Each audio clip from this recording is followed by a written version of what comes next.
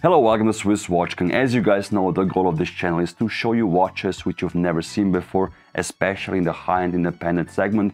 Usually I love to go really deep in Instagram or some forums and find brands which I love from 10 years ago and bring them to light today for you guys. So today on the channel we have the guys from Molnar Fabry here, Igor and Michal. Thank you so much for coming. Yeah? We are nice to be here and we would like to show you our products or watches. Perfect, let's do it. So I've seen you like years ago on like Instagram and Facebook, and it was also always for me like a mystery because the watches look beautiful, even your photography on your Instagram account. And I wondered like, what do you guys do? Where do you live? How does this all work? You know, because it looked like piece uniques, and I understood it was expensive because I saw the handwork, the engraving, the finishing, all that stuff. So I'm very proud and happy to have you guys here on the show. Thank you for coming all the way from Slovakia as well. So what was the beginning of your story, your journey? We are born jewelers, and we met at one work that we work together, and we have the same passion for quality in jewelry segment. I have also passion for the watches, like every guy who likes cars, watches, mechanics. Mechanics. As a jeweler, we have no school. We cannot understand the watch before, and we have learned by ourselves. It was really difficult because every watchmaker that we met in Slovakia tell us that it's impossible to create a watch because in Slovakia nobody ever made a watch, and everyone that told us that it's impossible, for us it's no, it's possible, Motivation. And yeah, it's good motivation for us. And then we start learning and on our mistakes, of course, like everyone who has no school. And the beginning was really complicated because we think that it's not complicated to find any information, but it was pretty hard to find all the details and the secret of the watchmaking. When did you guys start the company? How many years ago? In 2006, I think. Yes, that's very early. 2006. Because today you can find like manufacturers, producers on Instagram. They all have their accounts, like the big movement manufacturers even. Back then I know it was very closed and secret, and you have to maybe come here to see them. Yeah, and talk to them. Right. That's right. We start on basic unitas, like I think many watchmakers, which is really, I think it's good movement for understand the watchmaking. And then we have some customers that want something more complication or vintage movements or something that, and we are always looking at these things that why not? Why not? We can try it, and if it don't work, it wouldn't work. But we always made it. Yeah. It spent a lot of time. So some pieces maybe 1.5 years. It would be really crazy to work on one piece 1.5 years. It was. What was the most complex watch you ever made? Is it this one here or has something else? Yeah, is it this one? Because a lot of watchmakers cannot do this. And for us, until now, we are 25 years since we starting making jewelry, and we can do it, I think, really good. We also engraved and making finish also for other companies. So Igor, what do you do on these watches, and what do you do, Michal? Just so we understand the dynamic a bit between the duo. I'm create designing and complete skeletonizing, hand finishing, hand engraving, stone setting. Yeah. So the client, the email comes in, you maybe manage the communication? I manage the communication with the customer. Also, when we need some parts or some tools or something. And also I make assembling, also engraving, stone setting I can do. But we try every area or piece need to be different. We never do twice same watch. It's very cool. I think that's honorable to do. So let's dive into the watches a bit here, because you brought 3 watches here, 4, the one on your wrist, some dials and movement plate, and also some very cool things here. So what do we have here? This is your entry-level watch, or what? How would you call this one? It's the basic watch, yes, with hours and minutes. It's with unitas, but it's with higher frequency unitas. It's 21600. The quality, I think, between the basic and this one, it's really big. So a lot of parts are better quality, and the precision of the time is really good. I like the barrel decoration as well. Yes. It's very cool, the round one. So you basically source a unitas movement, skeletonize, bevel. Yes, we also changing, not maybe on this piece, but if we use unitas, we never use it as it is. We change also mainspring and some parts, also sometimes balance wheel, if we want better precision. Yeah, because I see like this here has a balance wheel which does not look standard. And this is our first prototype with this type of skeletonization, and it was very popular because a lot of our customers really like it because it's pretty different like other things, cool. And it's 15 years old. At this time, no company has something like this. Couple of years later, Maurice Lacroix has something similar, but the balance wheel, like you ask, it's our in-house. Not easy to create, but now we understand it, how it works, and it's not easy, but it's possible to create also in-house balance wheel. And also this one here. By the way, guys, I have a full approval of touching this by hand before you start your comment raging here. So here we have a beautiful engraving and skeletonization. Igor, your job or? Yes, this is my job. What was the inspiration behind this?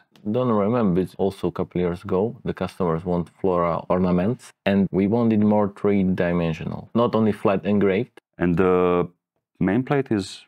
Yeah. Blue rhodium plated. But now we don't use it because the plating of the blue rhodium is not easy to make well. What is this unusual blue dial here? It's our first try to play with enamel. It was really nice. We was very surprised that we can do also this.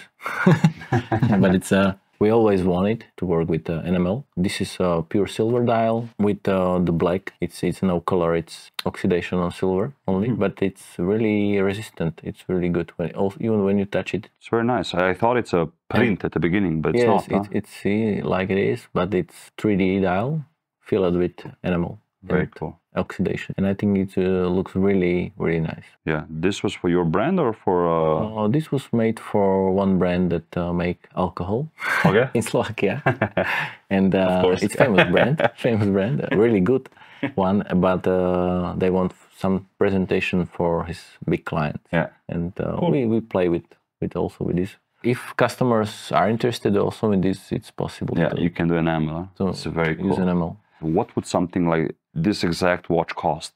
This is in titanium and bronze, and the starting price is about 18,000 without taxes.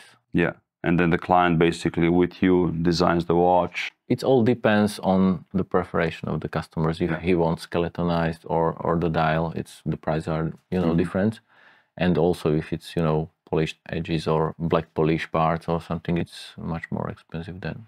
Then we go to this big boy, which is a movement I recognize from miles away because one of my first factory visits, I think back in 2017, was at Christophe Claret, and I recognized the tourbillon bridge. Like every watch I see, like a Girard-Perregaux or a Jacques Edreau, I see the bridge, I'm like, this is a Claret movement for sure, or at least the tourbillon. What's the story behind this watch? How was it made? And how do people order this as well?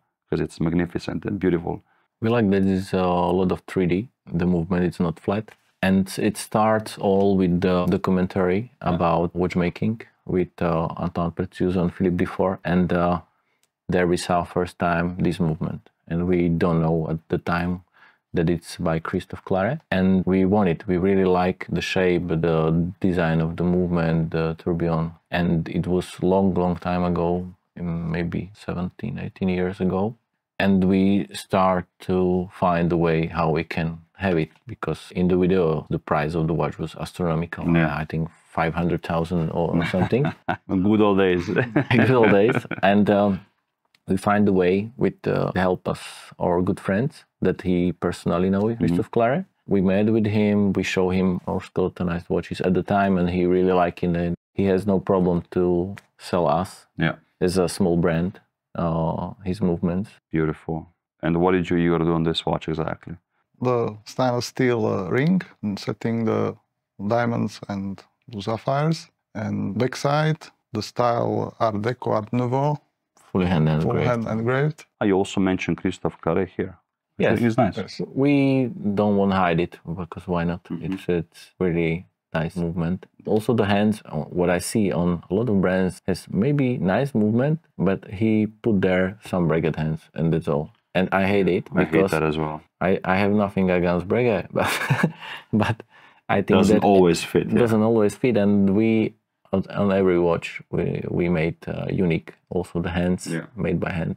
I love it. Almost Igor work with watch hands, and he can create really thin watch hands. Also on my watch, looks like it's not made by hand. And the case and the buckle also look not standard. Yes, So this is one of our first in-house cases. When we met at Basel Fair, Speak Marine, and he see that I have on my wrist this watch, and he tells me that he really liked the watch, but the case is the usual. And that was the beginning of the creating our in-house cases. And also the cases are a lot of different. Some customers want thinner, bigger, smaller, and we need only one piece, and you know, it's not possible to order. plus the materials different, right? Because here you said it's titanium bronze, and this is rose gold. Rose gold. The other one is yellow gold. And now we make a lot of platinum cases, which is really, really complicated to make because the material is really resistant to machining. It's extremely easy to damage the tools, huh? The tools. Yeah. In a second. Can imagine. And what's the gears around the periphery here of the movement? This is the winding gear. When you wind the watch, it's turned around the whole movement, and it's a really nice effect. It's nice, yeah. I saw it. I thought I was asking myself, what is this? Very simple, clean. Yeah, like, simple, clean, symmetrical. Fancy. Yes. Yeah, symmetric, exactly. Very good job. And for people to understand, what does something like this cost? You don't make the same twice? Yeah. But, something similar starting from around 110,000 euro without taxes. And again, finished by you guys, stone set, case, buckle, engraving, crown, all by you. Strap, you don't make? No, it's made by... Come on, Igor. Straps. It's not easy. Not a problem. Maybe in the future we can make it. But now we cooperate with one Czech company that will make also for us straps. This is from ABP Paris. We work with the company a lot of years. It's good quality. It's the last missing link you have. But now strap making. Now we won't use less of the alligator strap. We want more simple something. Yeah, calf and stuff like this. Yes, maybe something what is good to wear resistant. Yeah, and sweat resistant and looks a long time like new. And the watch Speak Marine spoke about to you is this one that you have on the wrist? Yes, is this one. This is also more starting point, or? I'm not sure how old it is, maybe 12 years. This is my first watch that I made for myself. Igor has a similar one, but he don't have it here because it needs to be serviced. And we don't have time to make service on our own pieces. You know. Can imagine. This is also Unitas with a regulator. It's made the complication of the regulator by ourselves. Here is used also our in-house balance wheel. How does the balance wheel work so far, let's say? Because I know making a balance wheel is like one of the most difficult things to do. I mean, they look nice often, but often they don't perform. It's thousands of milligrams. It's not easy to find the right weight of the balance wheel. Yeah. But so far the performance, if you compare to the regular one, is same or? Yeah, it's better, I think, because the regular is made from brass only. You can have also the better version. Like a lot of watchmakers use with the screws. It's great. Also the hairspring on the balance wheel, it's better quality. I think the hairspring is most important part of the watch. Here on the balance wheel, we need more weight. It's not easy to see when it's moving. There is inside 2 rubies opposite side to make the balance wheel heavy. And it's really nice with the rubies. At the beginning, we use some laser for help us creating dials or something. This is a lot of technical dial. But it's engraved by hand, also the numbers. It's not made by any machine. I mean, it looks like it's machine I play stamped or something. A lot of these, but... Also, the hands are custom as well, obviously. Yeah. How much something like this today? Around 20,000. Yeah. Without tax. And then the watch, which I requested for you guys to bring, because I think it's one of the most beautiful things I saw, period. Heavier piece, a bigger piece, very ornamental piece, beautiful buckle. How difficult was this to engrave? Easy, 1 or 2 days. Yeah. It's like, what do you mean difficult? 1 month engraving was buckle. Movement is also engraving, 2 weeks engraving, and polishing edges, beveling. It's a vintage movement from Milan, in the repeater, and it's from pocket watch. We really like also the vintage movements because there is the story behind every watch, and it's really nice that you cannot see in the new movements. I see that it's more machining and there's a lot of handwork, and we completely restore the movement, change what needs to be changed, repair some parts, and we create a unique case for the piece. And you said it's yellow gold, huh? This one? This is yellow gold, yeah. Because the client requested it, or? Yeah, it's for our good friend. A lot of our clients are now our good friends. Sure, yeah. It works this way. Makes sense. We are really glad that we have opportunity to make something like this. From the beginning, we like the repeaters. Like I think a lot of watchmakers really like it. It's the king complication. When we buy first the repeater as another watchmaker, and it was full, too many parts, too complicated, how it works, and it takes us a lot of time to work on it. But until now, we made 3. And all were unique, huh, basically? Yeah, all were unique. And the first one that we have it from the customer. They send us the movement that he want, and the movement was in terrified condition. It's non-working piece, and we think, oh, it's not a problem. But easy. we spent maybe half year to restore the movement. It was extremely complicated, but we have learned a lot of. Best call is trying, but it's very, very time consuming. Also, this piece take us maybe 1 year to complete from the beginning to finish. And I love that you just left the whole dial open, basically. Yes, this is also one thing that we make, because there was central hours and minutes, and we have changed it to decentralize it. It's made by us from titanium. It's on dice. Yeah, and the case pack is also engraved by you guys, right? Engraved by hand. It's filled with the special color. I see that. We don't like when you have engraved part and it's dirt. Yeah. There, and when you have color there, it's no dirt. It hides a bit, huh? Yes. Beautiful, beautiful, beautiful. This is like a grail piece for me. Case is, I think, 46. 46, yeah. It's not extremely big. Let me put this on my wrist. I have a pretty good wrist. For me, it's okay. It's okay. Just for your reference, I have a 18.7 centimeter wrist, not small. It's on the bigger side. But this is, I mean, again... It's not, it's wearable. It's wearable, of course. But also, I say, if you want a movement which looks like this, with this many components and this cool factor, you have to account for the size. That's it. Can we hear the minute repeater? Yes.